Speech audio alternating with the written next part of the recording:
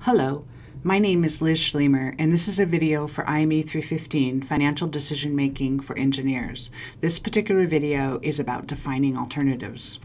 So when we look at the various topics that are covered in this class, this video falls under the area of investment analysis. So when we're looking at alternatives, we have to really decide about how it is we're thinking about that. And sometimes it's easy to decide alternatives that, you can just do this or this, and it's very simple to just do that. We should always remember, though, that there is what's called a do-nothing alternatives. So we can always say, well, we can do this or nothing.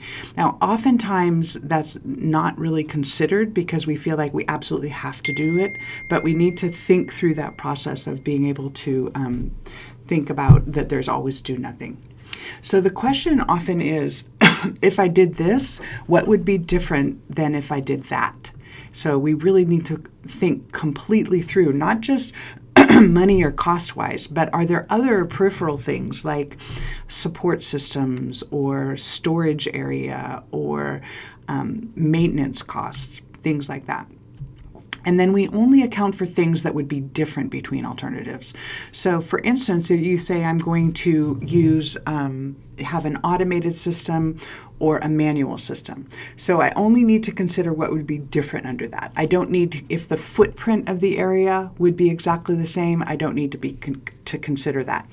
If the rent of the facility, if the insurance would be the same, I don't need to consider that. So all I'm considering are things that are different between the alternatives. So as an example, we will look at, should we buy this pump or that pump? So this pump or that pump, and we have two different options. So it's kind of simple to look through, well, what are the different costs, what are the different maintenance expenses, etc. So we need to know if there's any performance differences, if there's a different life, whether maintenance is different, initial cost is different.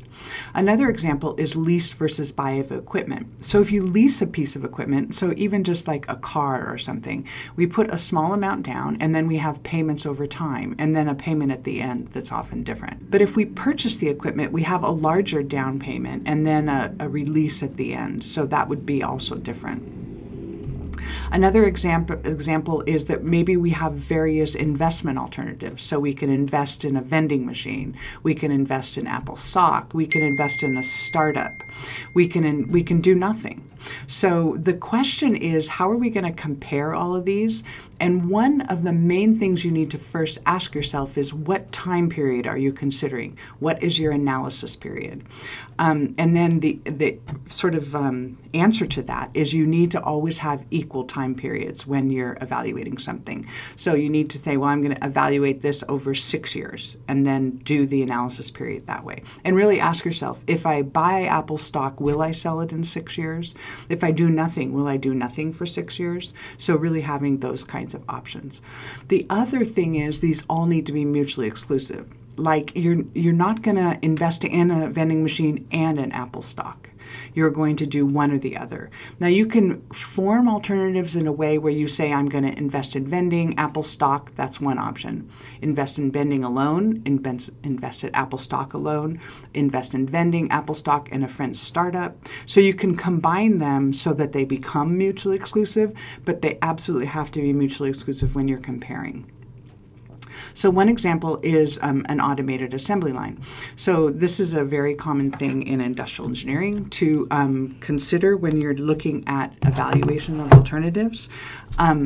So the options would be, are you going to automate it or are you going to, you're going to automate it or are you going to have a manual operation? So the one on the upper left is a manual and the lower right is an automated.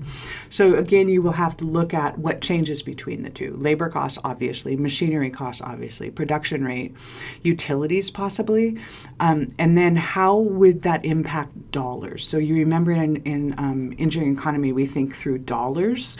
So if it's quality difference, we need to convert that to dollars. So less low low-cost manual labor, but additional high-cost labor, possibly, if we need somebody to run the automated machines. So that would be an impact. No conveyor, but a higher cost in automated machines and the higher maintenance costs, possibly. So, but it's increased production, maybe possibly more profit, possibly increased use of utilities, electricity. So if we look at the other side of it, we really need to look at, okay, what is the change? Remember, I talked about it's not what will stay the same, but what will change. So is the base production going to increase? Is the facility going to be the same? Is it going to be the same managers, same delivery methods? And often the answer is yes to all of these items. So I hope that helps you to look at alternative evaluation and how that you go through deciding how to do alternatives.